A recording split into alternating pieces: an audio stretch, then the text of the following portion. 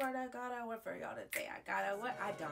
I just don't know how to act. We give God the beginning of our day instead of just giving God the leftovers that we have at the end of the night. Week 1 was absolutely incredible. Nor was I willing to step into it even when I did see it. I was like, God, you want me to do what? No. Y'all, stop. These really be good when I read them back. Maybe the enemy keeps using that man to keep you stuck because every time he goes searching for you, you're still in that same toxic relationship. See, I just began to preaching. My Lord. So then why am I asking God for the same thing on Tuesday that I just asked for him on Monday? If I really had faith, wouldn't I be thanking God on Tuesday? Does the church say amen? Okay. Daniel's like, yeah, bro. Daniel said, don't play about me and my God, baby. I'm still here. He didn't say that. That is all 5 days, all 5 prayer points of the first week of LTG.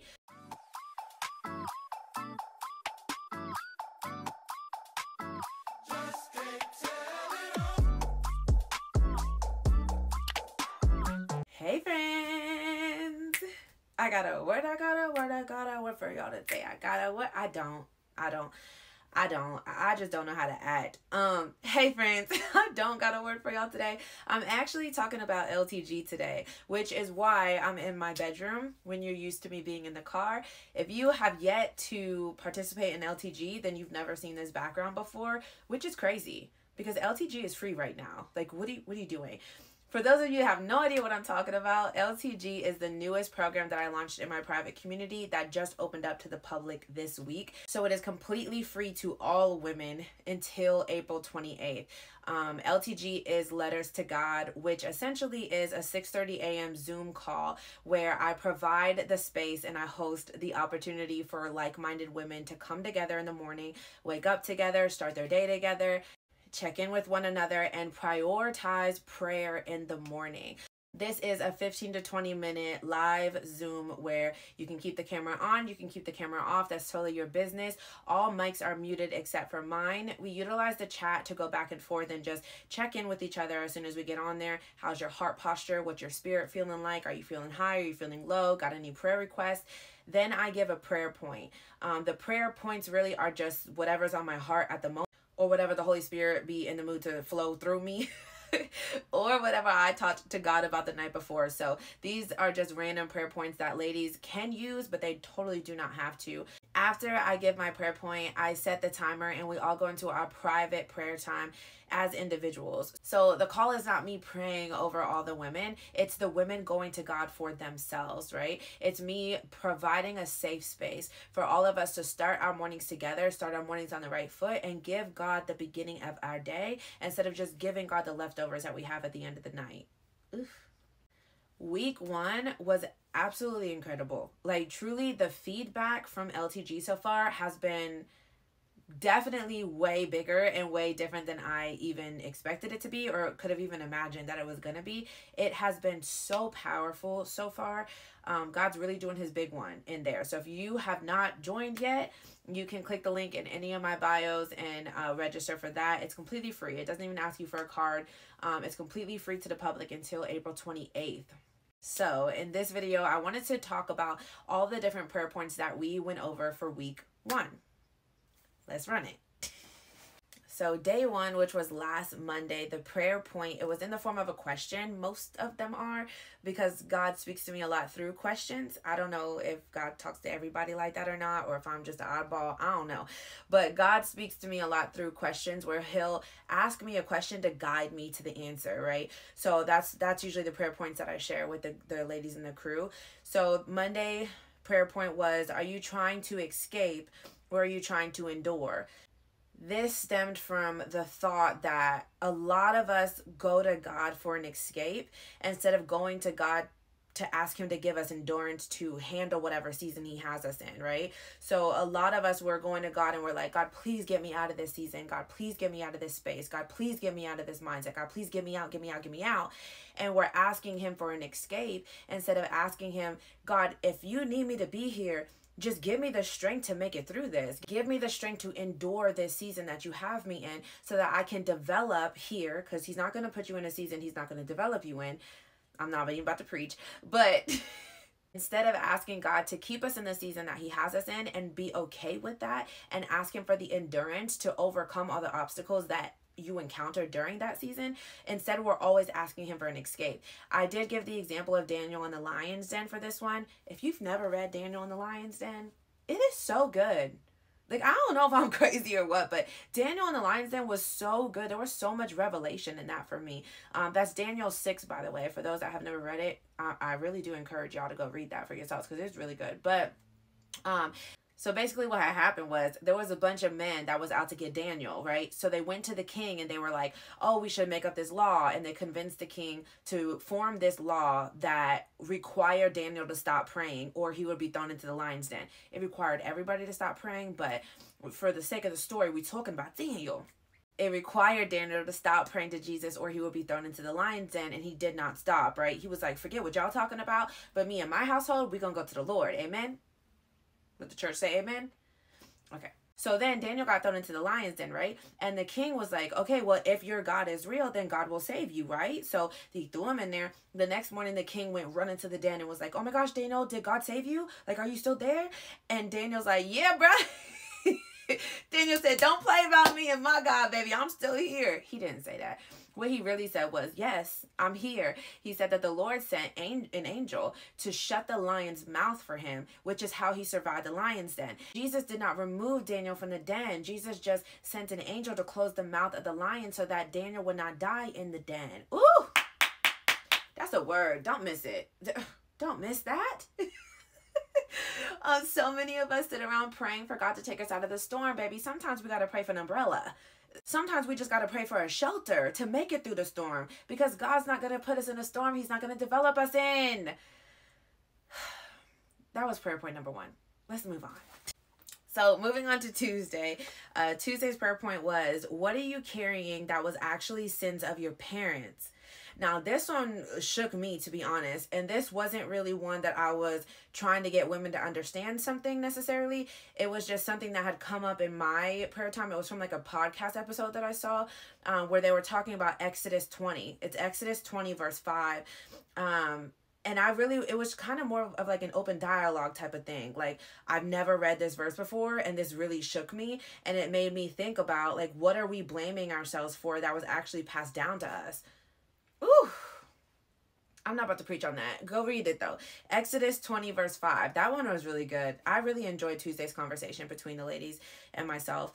But moving on, Wednesday was my birthday. Hey, your girl's 31. Okay. Wednesday's prayer point was, what plans are you holding on to that could be hindering you from seeing the plan God has for you? Now, that one was real personal, I ain't even gonna lie, because I was so stuck on this plan that I had made for my life so much that I was missing the plan that God had for me. I was so sure that I knew what I wanted and what I needed. I'm like, I know that that's going to give me a good life. I know that that is exactly what I want, and that is what is going to make me happy. And because I really felt like I knew myself better than God knew me, I stuck to the plan that I had made for my life so much that I couldn't even see the plan that God had for me. Nor was I willing to step into it even when I did see it. I was like, God, you want me to do what? No. Y'all, stop. Never in my life did I see myself on any platform in front of any camera talking about God. Like, I never saw this to be my life, but I've also never felt more myself in my entire life. Like, had I stuck to the plan that I had set out for myself, I would not be where I'm at today, which is exactly where God needs me, but it's also where my heart desires to be. Like, I'm so happy and comfortable and full of joy here doing this. And I never would have made it here had I stuck so much to the plan that I had set out for myself when I thought that I knew me. Jesus. Moving on. Day 4, which was Thursday, was, what if the enemy keeps attacking you the exact same way? Because when he goes looking for you, you're always right where he left you. Ooh.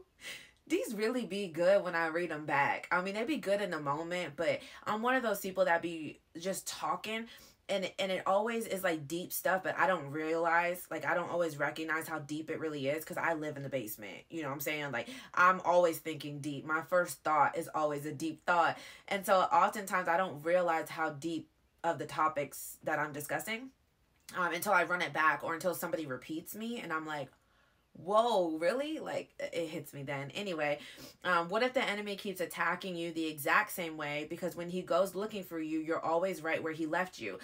This was the reference from the verse where it talks about how the enemy is roaming around like a roaring lion looking for you. Like he's looking for somebody to devour. And it made me think, like, maybe the enemy was using the exact same attack on me over and over and over and over, because every single time he looked for me, he was roaming around looking for me. I was in the exact same space that he left me last time. He didn't even have to look hard for me. He just went and knocked on the same door and boom, there I was. Maybe the enemy keeps using that man to keep you stuck, because every time he goes searching for you, you're still in that same toxic relationship.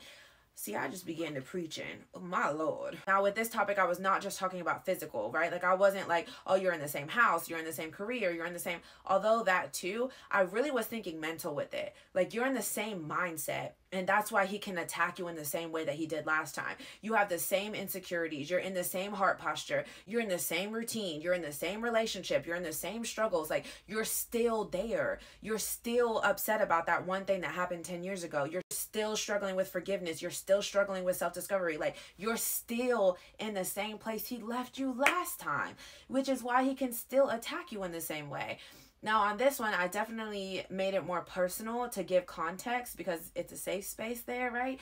And so I did open up about how I really feel like the enemy really has to use different tactics on me nowadays. He cannot hit me with the same attacks that he's always hit me with. He can. They don't break me anymore. They might make me stumble, like a little, oof, got me. That's a good one. But he can't break me with the same attacks that he used to and the same tactics that he used to, because I'm not in that space anymore. I don't have the same mindset. So when he goes to throw the same attacks at me, it don't hit me the way that it used to. I'm like, child, anyways, let me move along. The enemy be really having to fight me nowadays to get me. I'm just saying. All right, and then moving on to the final day, which was day 5, it was faith is not begging. So this one wasn't in the form of a question. It was just a random thought, I guess, or what God had put on my heart. Faith is not begging. This stemmed from the thought that I used to pray the same prayer all the time and call that faith, right? And a lot of us do that. We're constantly putting out the same prayer over and over and over and over. And then we're like, yeah, I'm standing in faith on this one subject. Are you? I would constantly pray for the same thing. All the time. Every prayer would be exactly the same. And I would say, oh yeah, I'm standing in faith and I'm believing God for this. But if I was believing God for that, then why would I be begging for that? If I prayed a prayer on Monday, why wouldn't I just believe that God was going to do it for me? If it was in God's will, it will be done. So then why am I asking God for the same thing on Tuesday that I just asked for him on Monday? If I really had faith, wouldn't I be thanking God on Tuesday instead of asking for the same thing? Oof. Anyway, this day I also opened up about the fact that I believed and I had faith that he could do it, but I didn't necessarily believe that he would do it for me. And that's where that question kept coming about. Like, yes, I had faith. I had faith that God could do all things. I just didn't believe that God would do all things for me. Like, who am I to deserve that? Who am I that he should, save me? Who am I that he should give me these things? Who am I that he should give me my heart's desires? Like, why do I deserve any of this? And so I had enough faith to believe that he could. I did not have enough faith to believe that he would for me. And that's it. That is all 5 days, all 5 prayer points of the first week of LTG. Week 1 was with my private community, and then week 2, which we're in now, it opened up to the public. So it's completely free for all ladies that are interested in joining until April 28th. So we have a week and some change left of the free to the public. So if you are not in LTG yet, but you're interested in joining, you can click the link in any of my social media bios, and the first box that pops up, it'll literally say get the link for LTG. You just type in your name and your email. It doesn't even ask you for a card, and it sends you the information. So in the email that you get, it'll send you the actual Zoom link. So you'll just click that Zoom link in the morning to hop onto the actual call. And it'll also send you like a breakdown of how the calls work, how the calls operate. So you can have that in writing if you want it. And that's all. That's all, folks. I hope you enjoyed this video, and I'm sure I'll be posting a video with the rundown of week 2. Bye, friends.